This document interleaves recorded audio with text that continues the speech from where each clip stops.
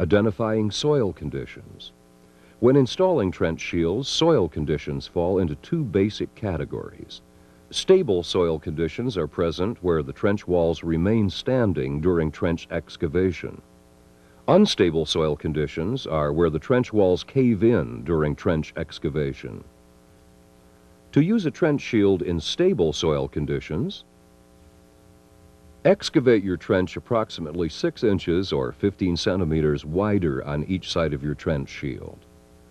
Excavate to a depth within 36 inches or 1 meter of your pipe grade. Set trench shield in place. To reach final grade, excavate from within the trench shield. When final grade is reached, install your pipe and repeat this process. If your spreaders are under 6 feet or 1.8 meters, use the excavator bucket to pull your trench shield forward. If your spreaders are over 6 feet or 1.8 meters, pull your trench shield forward using an appropriate chain or cable attached to pulling lugs mounted to the front end of each trench shield sidewall. Using a trench shield in unstable soil conditions. Sand, muck, or mud will cave in as you dig. To overcome this problem, excavate your trench to a depth where the trench walls begin to cave in, install your trench shield, and begin excavating from within the trench shield. The excavator operator can help to lower and level the trench shield during excavation by pushing down on the top rail of the shield sidewalls with the excavator bucket. Continue this process until the trench shield reaches the required depth the pipe is to be installed.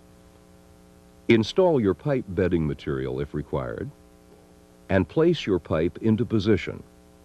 Then excavate in front of the trench shield until you can pull your trench shield up and forward.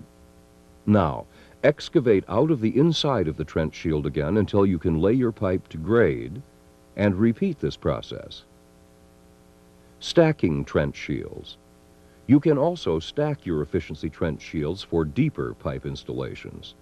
2 trench shields with knife edges can easily be stacked by installing the first trench shield with the knife edge down into the trench, and placing the second trench shield with the knife edge up on top of the first, as shown.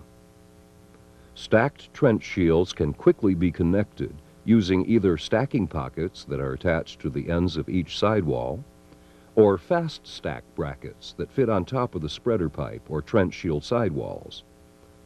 3 or more trench shields can be stacked using special stacking sections.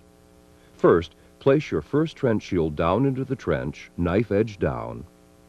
Lower the special stacking section onto your bottom shield and put the stacking pins in place. Then lower the top shield into position, knife edge up, and put the stacking pins in place. You are now ready to install deep pipe.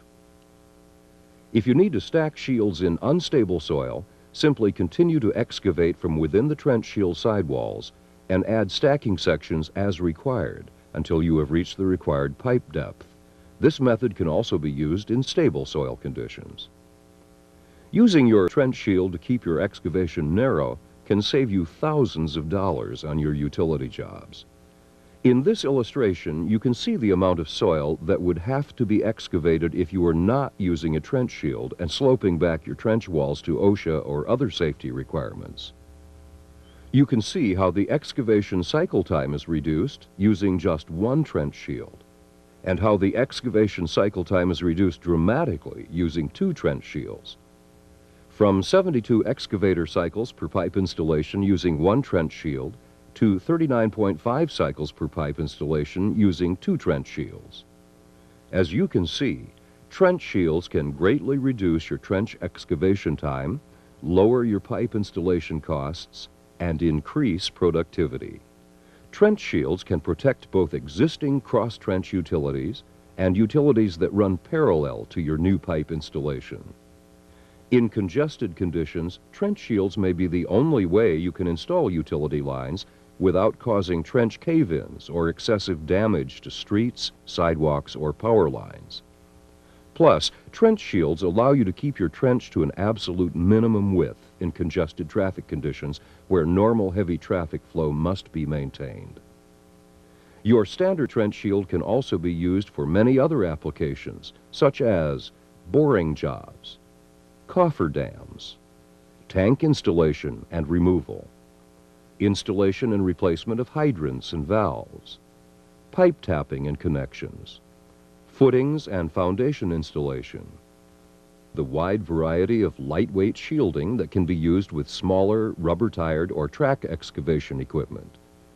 This includes a series of lightweight steel and aluminum trench shields. Build-A-Box is an example of a shield system that can be put together by 2 workers, then easily handled by your smaller excavator or rubber-tired backhoe. Narrow-wall steel trench shields can also be handled by your smaller equipment. These smaller trench shields are ideal for a wide variety of small utility installation and maintenance projects. Remember, whatever shielding problem you may encounter, there is a shielding and shoring product to meet your requirement. Stone Miser for bedding stone storage is an excellent production tool that helps save your bedding stone and speeds up production. Your excavator operator never has to wait for bedding stone. Inner shield liner eliminates the need for steel plates or sheeting and helps you place your pipe to grade in poor soil conditions.